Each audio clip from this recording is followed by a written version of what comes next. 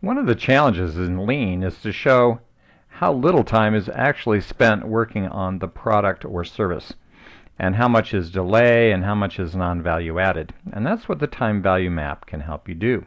And you can do that in the QI macros. Simply click on the QI macros menu, go to Lean Tools, and choose Time Value Map. That'll bring up our template here. I'm going to make that a little bigger so we can see it. So first off, you want to list out what your steps are. So you might want to say what time does it start. So if it starts at a particular time of day, you can, or you can just start at 0.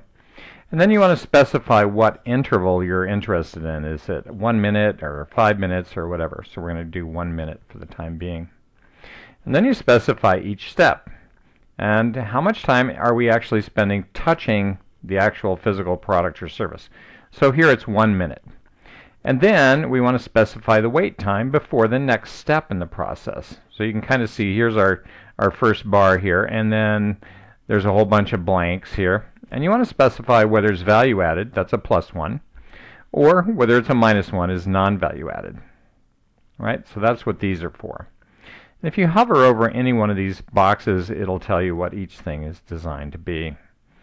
And then let's say we have to do an inspection. Well, it might take them 3 minutes to inspect a product, but that's all non-value added work. And then there's some queue time before the next step. So again, non-value added, or NVA.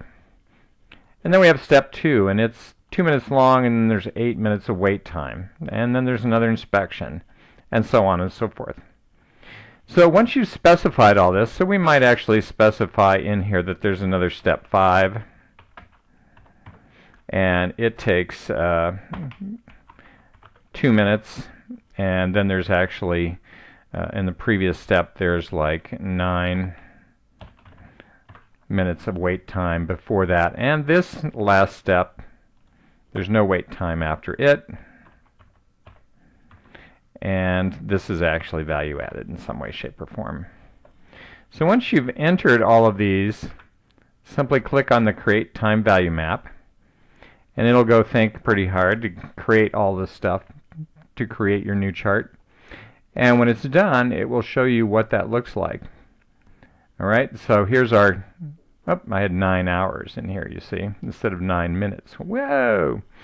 Right, so we could come back in and change that to 09 and simply rerun the chart as needed. And then what will happen is it'll calculate the actual value added versus non-value added time in the total process as well once it's finished.